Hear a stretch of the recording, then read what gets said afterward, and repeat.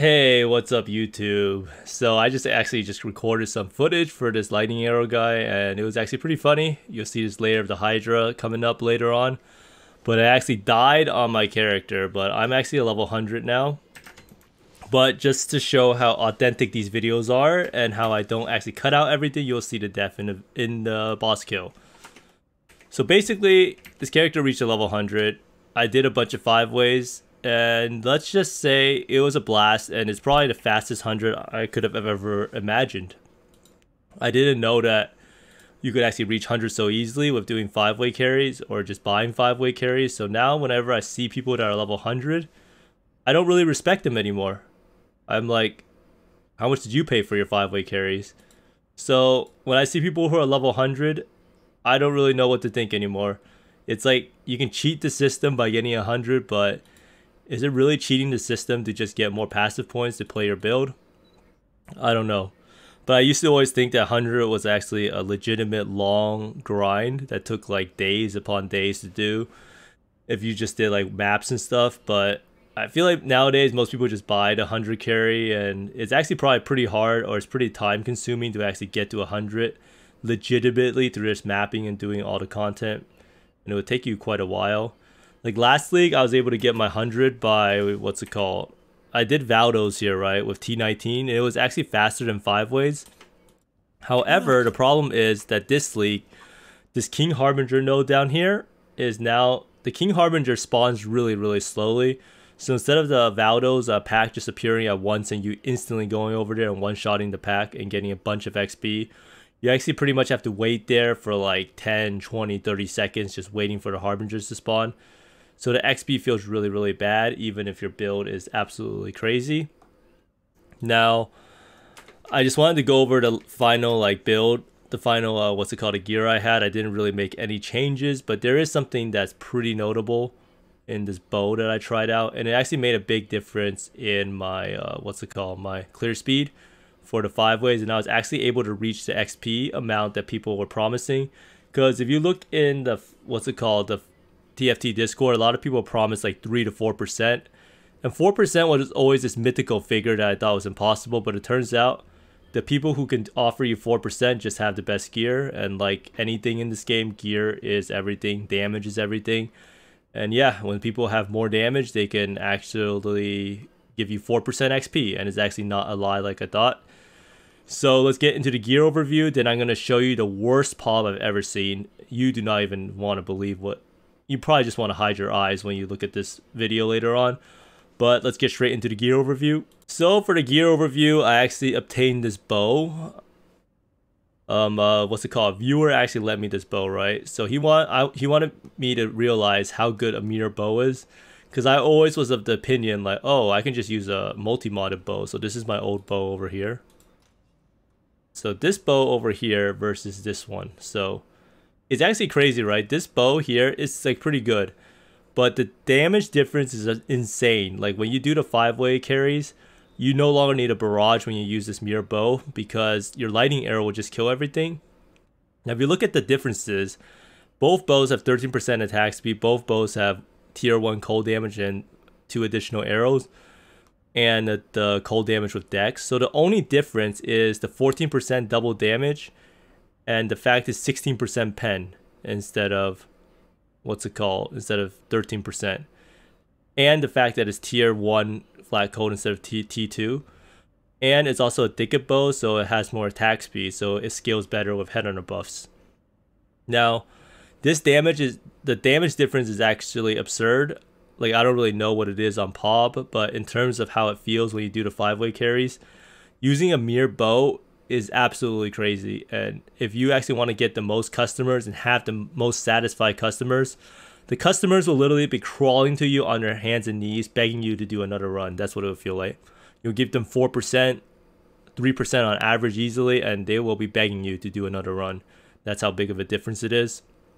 But overall, the rest of my gear is pretty much the same. So we have the fractal dots, the solstice vigil, the tamings, the Hyries, the shadows and dust, the headhunter, the bubonic trail, and Hyries demise. So in the end, I've realized that upgrading your gear actually matters for 5-ways. like if you use an Arborix bow, you probably would struggle to reach 2% XP at 99. But so the gear upgrades you could do, you could get a Blizzard Crown, and you would get like shaped what's it called, nearby enemies take more damage and stuff like that. And you would also get a Solstice Vigil of extra curse, and then you would use 2 rare rings with Assassin's Mark, so you have Assassin's Mark and Ellie Weakness. And your other ring would just be full of damage with the Shaper mods and cold damage, or you can use a Mark of the Elder ring. And then Bubonic Trail I think is fine because Abyss Jewels are OP. Headhunter is fine. And the quiver, you could probably use a rare quiver with additional arrow, life, and some multi and some damage. So let's see. I don't know if anyone has a good setup, right? So this is how I actually check out the setups. So overall, for Lightning Arrow, the damage actually matters. So if you want to offer the best 5-way carry service, you should probably invest into some of these things. So what is the guy who has the most insane? So Inspired Learning, right? So this is all the people who use Lightning Arrow. And wait, what even happened to this thing? Oh, this was a Ritual League. You see, in Ritual League, no one played Lightning Arrow because the self-curse KB was so strong. But now this league, people are actually playing Lightning Arrow. So this guy has like a pretty good setup. So you lose the Rampage gloves. You could technically lose the Rampage gloves if you found another way to get Ellie Weakness curse, and you could weapon swap to get Rampage. You can either glove swap, weapon swap, or you can use put the Rampage belt on, kill a mob, and then put the Headhunter on. But you can see this guy has 2 rare rings. His quiver is pretty mediocre. So this guy doesn't have the perfect setup. The people who do have the perfect setup actually have it hidden, so it doesn't show up on here. So that's kind of unfortunate, but you just have to trust me when I say that there's people out there who have absolutely insane gear. So like this guy here has, oh wait, this is the wrong one, this is the other one. So this person here has a Blizzard Crown, like I said, that gives like multi, more pen, and a projectiles pierce an additional target, +2 high rees, Mark of the Elder of another ring. So this guy has a pretty GG setup. Now he could use a different rare quiver, but getting a +1 chain rare quiver is pretty rare. But overall, I'm pretty satisfied with the build. It was actually a very fast 100. The tree, I don't think I could change that much. It's pretty cookie cutter. But yeah, I mean, this is the build. I was able to reach 100 on it. And I would definitely try playing again. If I wanted to do another character, I would definitely try to upgrade the gear, because it is pretty fun to try to get more and more XP for your party members, because they really are thankful. Like some people will say, wow, this is the best experience I've ever had in PoE. Like, I literally had someone say that to me. He said when he was in the 5-way carries, he was playing the game wrong, and that he had never had a better experience in PoE. So that's how you make someone's day, by playing this build.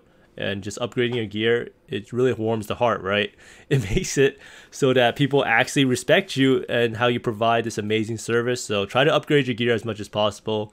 No, I'm kind of memeing, but it is nice to see the improvements. Oh, it kind of sucks when you're at 100 and you can't see your XP go up anymore. But anyhow, let me move on to the worst pop I think I've ever seen. So yesterday, what I was looking at, yesterday I did the pop review of the Eternity Shroud person who almost had like 1 billion DPS, or he had like 23 mil average hit. So I was wondering, like, this guy's gear is good and all, but it's not like out of this world perfect, right? So why don't I try to go look in Ultimatum League to see why there's no Eternity Shroud Penance Branders on there at all. And I found this. So this guy here is 672k. I'm like, oh, this guy must not have too good of gear, right?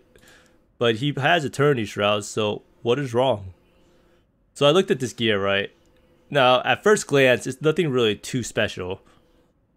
So he has Badge of the Brotherhood shaped Void Batteries. Okay, this guy's kind of poor, right? Not the richest person in the world, probably. Can't afford everything. Shaped Call of the Brotherhoods. Oh, that's pretty expensive. And then, whoa, this is my helm. Like, this is literally my helm I have on my Aura Stacker. It has a mirrored helm. And I'm like, oh, it's pretty good. And then I go look at this, and it's like, it's okay. It's not like double corrupted or anything. No Ellie weakness, curse on hit. Then I looked at this. A shaped Headhunter. And I'm like, what? And then I look at the enchant on it. Enemies blinded by you have 30% reduced crit chance. It's like, wait, why don't you use Unnerve? Like, aren't you using Unnerve thing? Yeah, he has an Unnerve cluster. And these boots are actually pretty bad. No life on them. 80% chance to stun. So this guy's gear is just baffling to me. It's like, why does he have this setup, right? So then I looked at the flasks, and then I'm like, whoa, where is the Bottle Faith? You're telling me you can afford a shaped headhunter and you can't afford a Bottle Faith? But the main thing that I saw was that this guy's damage is horrendous. Like, you look at this guy's gear, 23 million, right? 672k. Like, that's a factor. That's not one difference. That's not double the damage. That's not 3 times the damage. That's like 50 times the damage. Granted, the guy's like probably using some Pop Warrior tips like I showed you last time, but how could it be so different? And then I just started looking through the links, right? So you have Penance Brand, Swift Brand, Awaken Control, Destruction, Anomalous Inspiration, and Penance Brand, Anomalous Cult to Fire. So he's not using this extra conversion chain, right? And then I looked through the links, right? So this guy has a 6 link in here. Now he has Righteous Fire, which he's obviously not using, or any of the heralds. So you can see in this demonstration here that a lot of the multipliers really add up. But then I saw this guy's not even using Zealotry. And Zealotry, he has a Zealotry enchant on his helm, right? But he's not using Zealotry. And Zealotry is probably one of the most important auras you can run because it gives you more spell damage and it gives you spell crit. So this is called a disaster of a build. And if you look at the skill tree, it's like, it's just not good. And it really illustrates how much more multipliers like matter, right? Like, even though this other profile that I reviewed is pretty similar geared, like the more multipliers just stack up so much. Like missing the Zealotry more multiplier, missing all the crit multi from not having the jewels, be quad multi or tri multi. Because it's not like this guy's gear is that much cheaper than this guy's. This guy has a shaped headhunter, right? So that's extremely expensive. Not using a Bottle Faith is actually just mind-blowing to me. Brand loyalty and grand design, like, that's just not how it works. How could you have the single target and use brand loyalty, grand design? Granted, his single target might just be so high that you would never notice, but this person clearly has no idea what he's doing, and it's actually just crazy that he has the shaped headhunter and everything and the helm. So it really shows you, right, when you go to copy a person's profile, you should never just copy it blindly, right? Like, say like I was a random noob, which I probably am, and I go see, oh, I want to do a Eternity Shroud build, and then I copy this person's profile, right? And then I take his gem links, and then I don't even have Zealotry on the links, right? And obviously Void Battery with Badger the Brotherhood is not that great of a setup compared to using 2 rare wands, because you probably don't have enough cast speed, I think, although I'm not 100% sure.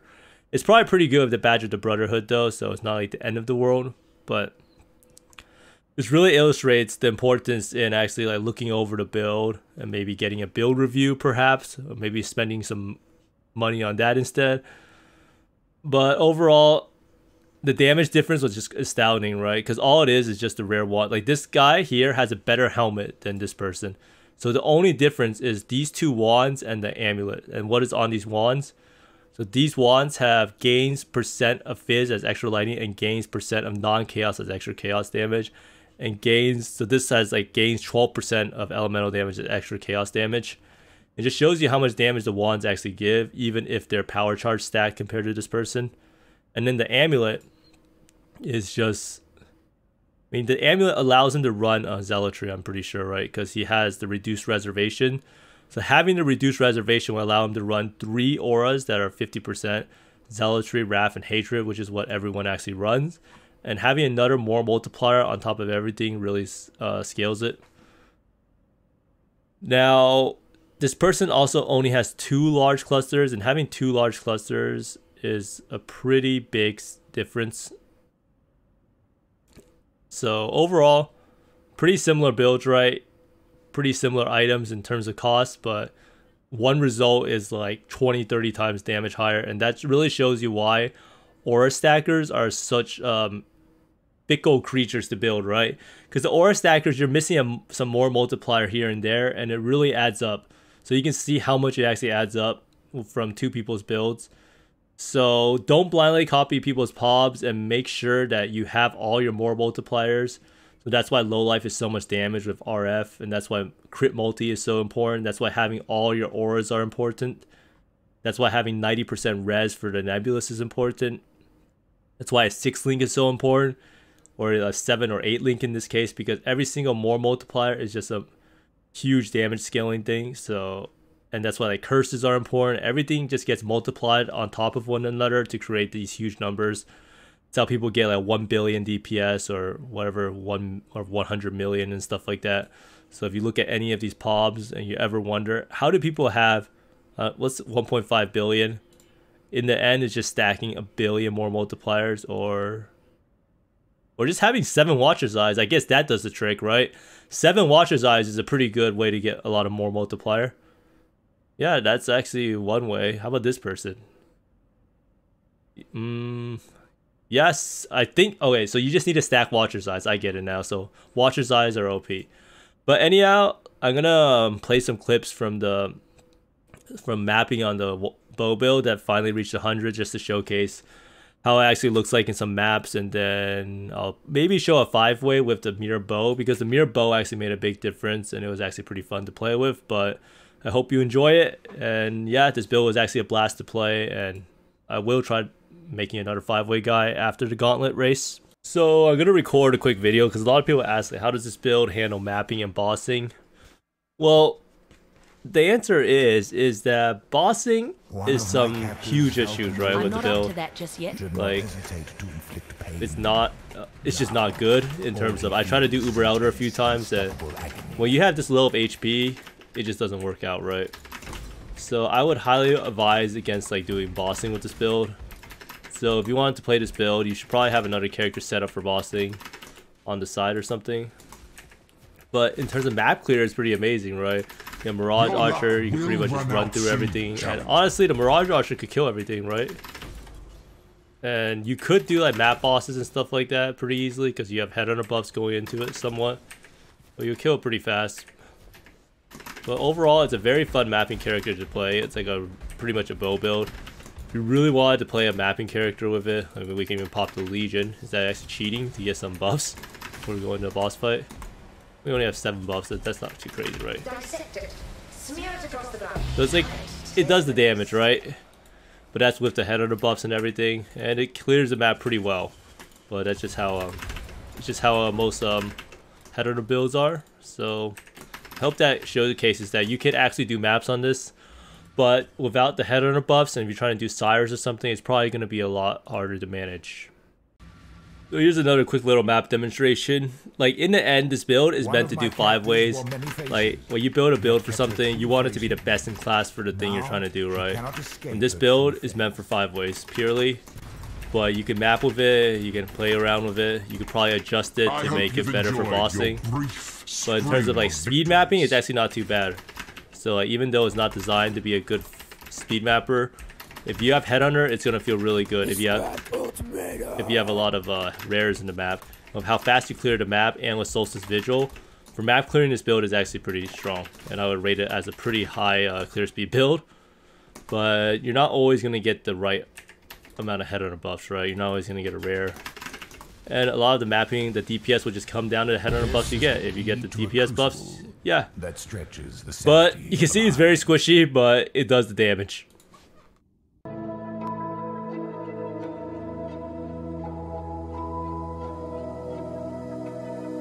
So why is it so hard to let you go?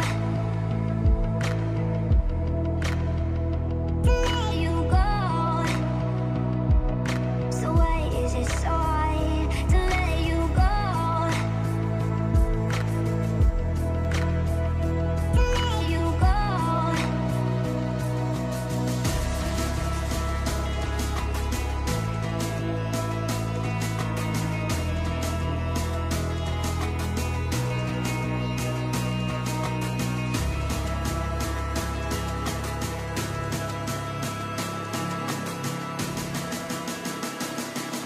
So why is it so hard to let you go? To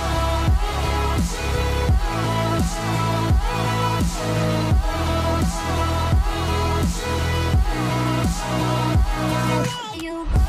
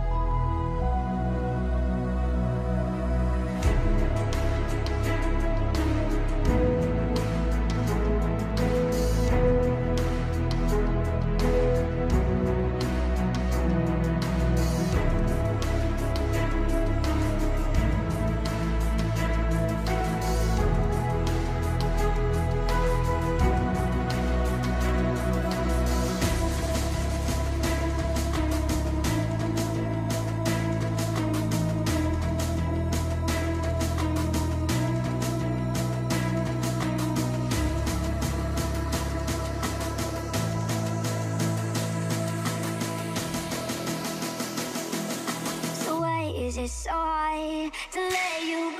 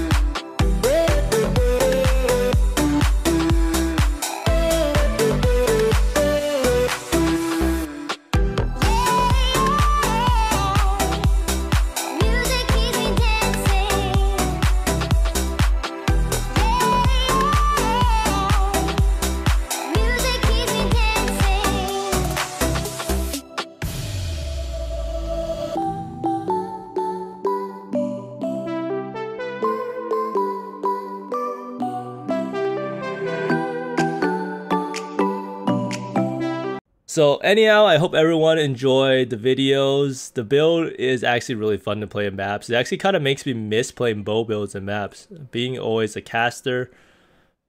Yeah, bow builds are pretty fun. It's just a shame they're so squishy. You don't have access to fortify. You have horrific HP pool.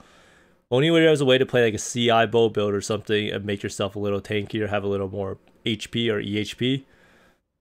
But this character's journey has come to an end. It was a pretty fast journey. Tomorrow I will be playing the Burning Crusade, so be sure to check out the stream if you want to see some WoW content. I will probably make a few videos on WoW and my character's journey there. And next up in PoE is pretty much just going to be the Gauntlet race, and then I actually have an idea for the next project, which is an Eternity Shroud Aura Stacking Wander. So I was thinking to myself, like, how can I make Eternity Shroud work with Aura Stacker? So I want to be CI, right? Because you can't wear shavs, so that means I have to be CI. So why not just make an attack build since I'm going CI? And then I need to have all my items be shaped, right? And I can't get a shaped nebulous because it's just impossible. So why not try a wander? I know a lot of people want to see a wander, so I will definitely be doing an Eternity Shroud Aura Stacking Wander next after the Gauntlet. So that will be the next evolution in the Aura Stacker, and I'm going to try to make a wander that actually has respectable single target and doesn't require gem swapping. But anyhow, if you liked the video, be sure to like and subscribe. Check out my Twitch stream. I'm going to be playing some WoW in the coming days. And thanks for watching, everyone, and I hope you find more mirrors and exalts than I do.